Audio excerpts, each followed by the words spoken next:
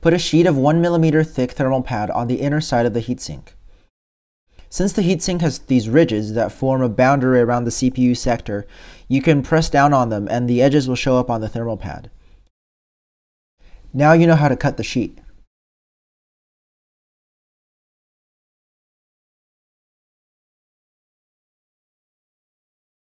You want the thermal pad to cover the CPU sector, minus the CPU baseplate and mounting legs. So feel around the edge of the baseplate and press down on the edges. Now you know how to cut out the baseplate area. You can poke around on the flip side to find the mounting legs.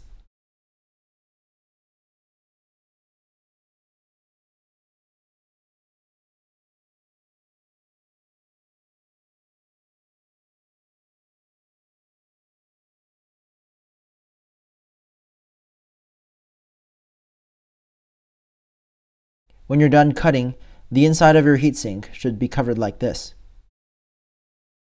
Now cover the GPU section.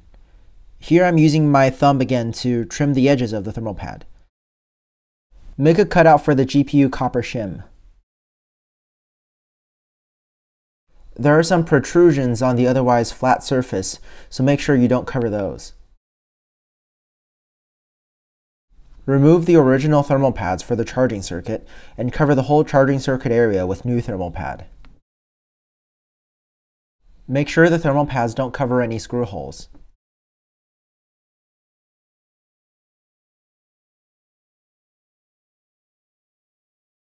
Your heatsink should now look like this.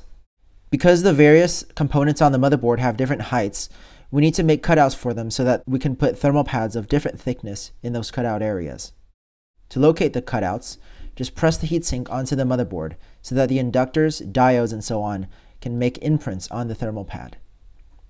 You can temporarily screw the heatsink back on to help you apply even pressure. When you take the heatsink back off, you should see a bunch of squares imprinted on the thermal pad. Trace them with a knife to cut them out. When you're cutting, you want to err on the side of cutting the squares too big instead of too small. Your heatsink should eventually look like this.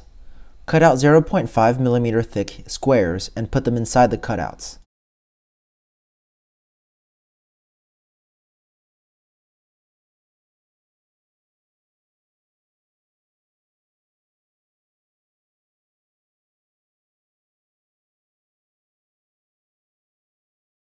Now your heatsink should look like this, but really you should use the photo on my website as the reference. Check how well the heatsink fits onto the motherboard now, and make sure no obstructions are jacking the heatsink up. For example, I realized I needed to cut out this corner. Now there's one thing we haven't done yet. The big inductor for charging and the little MOSFET surrounding it. Remember us peeling off their original thermal pads? It's time to give them new ones.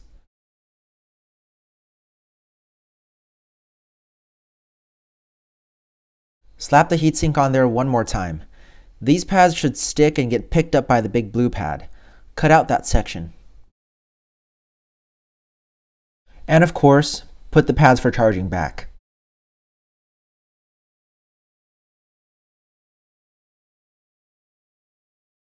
Put 0.5mm thick thermal pad on the SSD's controller chip. Peel the insulation sheet off the heatsink. Reinstall the SSD. Use alcohol to clean the heatsink base plates and the CPU and GPU chips. Squeeze thermal paste about the size of a rice grain onto the chips. You can see that my paste is all messy because I had to check the heatsink multiple times. If that happens to you, don't bother cleaning off the paste every time. Just add some more on top and you're good to go. Put the motherboard screws back in. Don't forget the one hidden underneath the ribbon cable. Check that all the connectors are connected and reinstall the heatsink.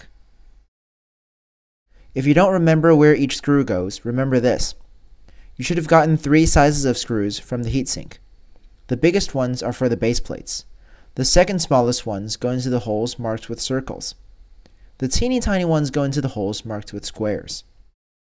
So put back all the screws and continue to the next mod.